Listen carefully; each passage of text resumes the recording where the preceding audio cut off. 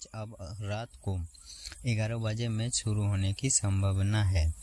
भारत और West Indies के बीच दूसरा T20 मैच में लगातार अड़चन आ रही है। जो मैच सोमवार को रात 8 बजे शुरू होना था वो टलते टलते रात को 11 बजे तक आगे बढ़ा दिया गया है।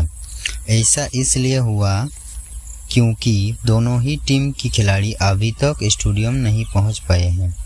बताते हैं कि पहले यह मुकाबला रात 8 बजे को शुरू होने वाला था, लेकिन खिलाड़ियों का लगेज सामान होटल तक पहुंचा ही नहीं था।